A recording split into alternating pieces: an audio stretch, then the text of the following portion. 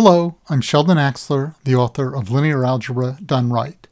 This video discusses part 1 of the section of the book titled Duality. We will focus in this video on dual bases and dual maps. The material in this section is a bit more abstract than most of the book. Thus, you may want to temporarily skip this section and come back to it later. Let's begin with our usual quick review of notation. F denotes either the scalar field R of real numbers or the scalar field C of complex numbers. V and W denote vector spaces over the same field F. Linear maps from a vector space to itself are sufficiently important that we gave them a special name, operators.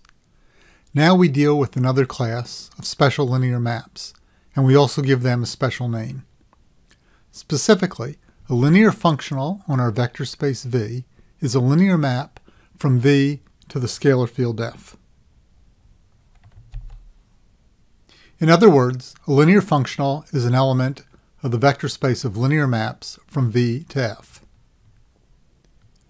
Let's look at some examples of linear functionals. Our first example is a linear functional phi from R3 to R. It's defined by phi of x, y, z equals 4x minus 5y plus 2z.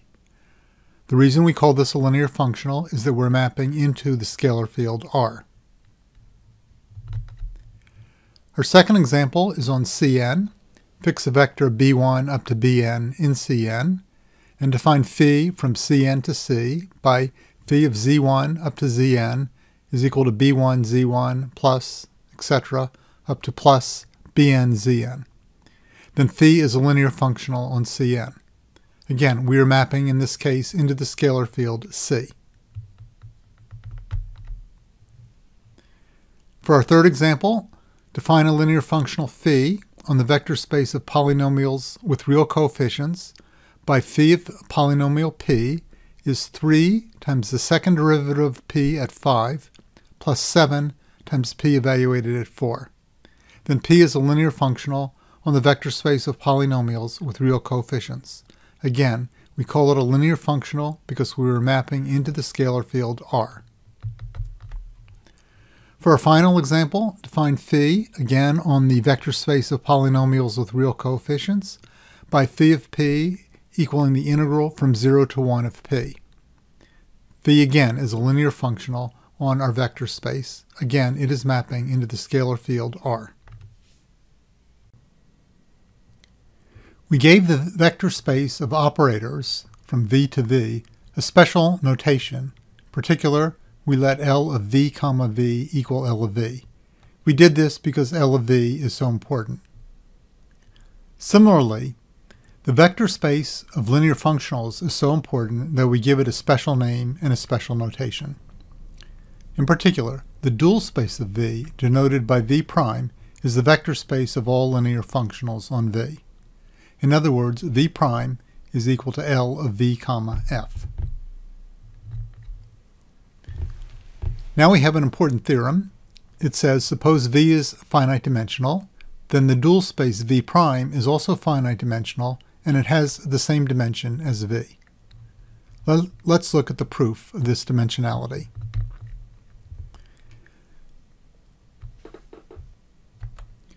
V prime equals L of V, F. Thus the dimension of V prime is the dimension of L of V, F. And we proved previously a result about the dimension of the vector space of linear maps from one vector space to another. That dimension is the dimension of the first vector space times the dimension of the second vector space. In this case, our second vector space is F, the scalar field, and it has dimension 1. So we get the desired result, as shown here. Each basis of V is associated with a basis of the dual space V prime. This basis is called the dual basis of the original basis. Let's see how to define it. Suppose we have a basis V1 up to Vn of V. The dual basis is the list phi sub 1 up to phi sub n of elements of V prime, where each phi sub j is a linear functional on V such that phi sub j of v sub k is equal to 1 if k equals j and 0 otherwise. Recall that elements of v prime are linear maps from v to the scalar field f. A linear map is uniquely determined by what it does to the basis vectors. Thus, specifying phi sub j of v sub k really does define phi sub j. Let's look at an example. Consider the standard basis E1 up to En of Fn. For each j, define phi sub j to be the linear functional on Fn that just picks out the jth coordinate. That is indeed a linear map from Fn to the scalar field, so it's an element of Fn prime. Not surprisingly, this gives the dual basis of our standard basis, E1 up to En of Fn. Our next result states that the dual basis of a basis is indeed a basis of the dual space. In other words, the terminology dual basis is well justified. Please be sure to read the proof of this result in the book. For each linear map T from V to W, we can define a dual map, T prime, from the dual of W to the dual of V. Notice that T prime goes in the opposite direction of T, meaning that the domain of T prime is the dual space of W. Here's the definition of T prime. For phi in the dual of W, we define T prime of phi to be phi composed T. Let's make sure this definition makes sense in terms of the kind of objects we're dealing with. We start with phi in the dual of W. That means phi is a linear map from W to the scalar field F. We define T prime of phi to be phi composed T. T maps from V to W, and then phi maps from W to the scalar field. Thus, the composition, phi composed T, maps from V to the scalar field. In other words, phi composed T is an element of the dual space of V. Thus we see that T prime of phi is indeed an element of the dual space of V, and T prime is a well-defined linear map from the dual of W to the dual of V. Let's look at an example. Define D on the vector space of polynomials with real coefficients mapping into itself by D of a polynomial equals the derivative of that polynomial. Thus D prime maps from the dual space of P of R to the dual space of P of R. Let's see what it does. First, suppose phi is a linear functional on P of R defined by phi of P is equal to P evaluated at 3. That is indeed a nice linear functional on P of R. Now D prime of phi is supposed to be an element of the dual of P of R. In other words, D prime of phi is supposed to be a linear functional. We determine which linear functional it is by seeing what it does as a linear map from P of R into the scalar field.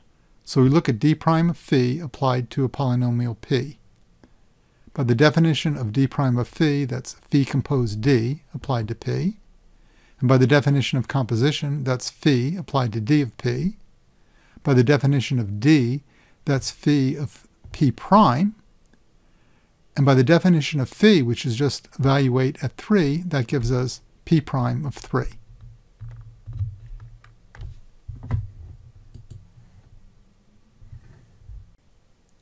In other words, we have shown that D prime of phi is a linear functional on P of R that takes P to P prime of 3. Let's look at another example. We'll keep D as previously, but now let's choose a different linear functional phi and see if we can determine D prime of phi. We want to define our linear functional phi now by phi of P is the integral from 0 to 1 of P. Again, D prime of phi should be a linear functional on P of R. Therefore, we see what it does to a polynomial P. We have D prime of phi applied to P. By the definition of D prime of phi, that's equal to phi composed D applied to P. By the definition of composition, that's phi applied to D of P. By the definition of D, that's phi of P prime.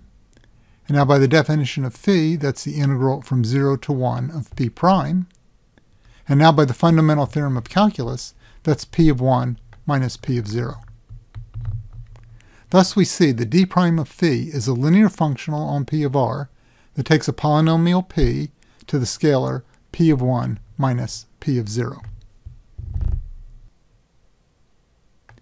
The algebraic properties of dual maps are pretty straightforward. Here they are.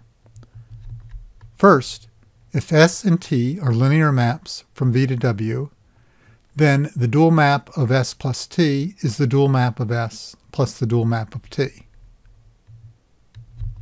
Second, if T is a linear map from V to W and lambda is an element of our scalar field F, then the dual map of lambda T is lambda times the dual map of T. For our third and final algebraic property, we need another vector space U. We have a map T from U to V and a map S from V to W. So ST is a linear map from U to W. This property states that the dual map of ST is the dual map of T times the dual map of S. Make sure you can verify that or look at the details in the book. Notice the different order of S and T on the two sides of this equation. This concludes part 1 of the video on duality.